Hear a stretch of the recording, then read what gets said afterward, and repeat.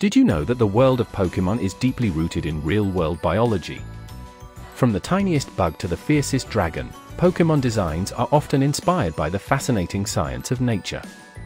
Today, we're diving into the biology behind some of your favorite Pokémon and uncovering how the real world shapes the Pokémon universe.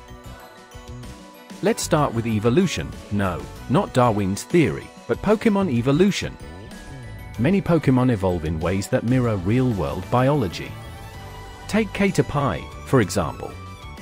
It evolves into Metapod and then Butterfree, just like how a caterpillar becomes a chrysalis and then a butterfly. This process, called metamorphosis, is a real biological phenomenon that inspired one of the most iconic Pokémon lines. Pokémon also mimic real-world animal adaptations. Kecleon, the Color Swap Pokémon, can change its color to blend into its surroundings, just like a chameleon. And Pikachu? Its electric abilities are inspired by electric eels, which generate electricity to defend themselves or hunt.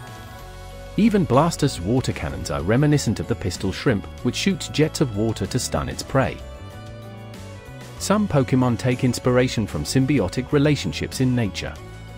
Paras, for instance, has a mushroom growing on its back, much like fungus-growing ants that cultivate fungi for food. And Remoraid? It's based on remora fish, which attach themselves to larger animals like sharks for protection and food scraps. These real-world relationships are reflected in the Pokémon world, showing how interconnected ecosystems can be. Ever wonder where fossil Pokémon come from? Many are based on prehistoric creatures. Aerodactyl is inspired by pterosaurs, Tyrant Rum resembles a T-Rex, and Kabutops takes cues from ancient sea creatures like trilobites. These Pokémon show how the past continues to inspire the present and the Pokémon world. From evolution to adaptations, symbiosis to fossils, the world of Pokémon is a treasure trove of biological inspiration. It's a reminder of how creative and diverse life on Earth truly is, and how that diversity fuels our imagination. So next time you catch a Pokémon, think about the real-world science behind it. Thanks for watching.